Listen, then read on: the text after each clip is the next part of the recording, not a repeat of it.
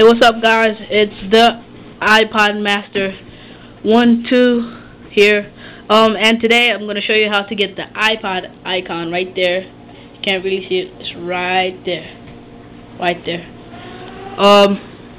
Yeah, I'm gonna show you how to get it just like the iPhone, and it works perfectly. It's like combines your videos and your music into one icon like that. All right. So first thing what you're gonna go to do is you're gonna go to Cydia. It's gonna take a long time, so I'll come right back to you. Alright, I'm back here. So what you're gonna do is you're gonna go to search, and what you're gonna search is you're gonna search M-M-M-P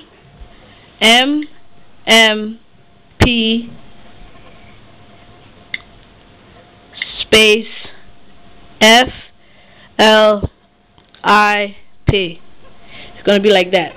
It's going to be the first one. It says MMP flip. So you're going to click on that, not mobile music player flip, the one on top of it, because the one below it is for the 3.1 software, and this is for the 2.2.1 second generation iPod Touch. So what you're going to do is you're going to click install and confirm, and then I'm not going to click that because I already have it. And mine says modify instead of install. So you're gonna press install on the top, over here at the top right, and you're gonna press install and confirm. After that, you're gonna go back, go to your window board, and then at the top it's gonna say MMP flip. You're gonna check mark that. Whoops. You're going to check mark that, and you're going to press the home button. You're going to wait for it to respring.